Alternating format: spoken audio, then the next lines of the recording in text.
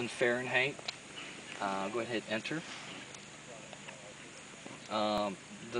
Hit number 5, battery data.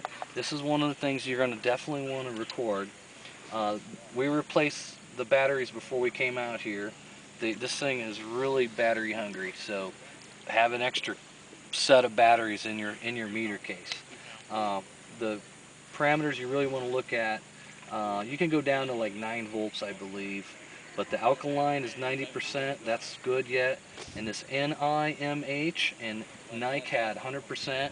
Those are what you really want to look at. If they start getting down in the 90s, low 90s, it's probably time to change the batteries. So Janice, go ahead and enter again.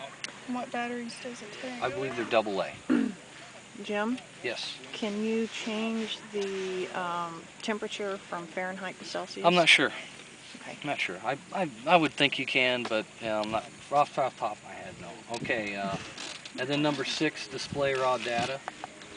Okay. This is the one critical thing that you need to record. And what this is basically the SNR1 and SNR2 is the acoustic waves that's going out, and it's kind of picking up somewhat the turbidity. It's not the turbidity rating, but if it's very clear, it's a low number. Below like 10 and below, those numbers are low, and it's not recommended to make a measurement there.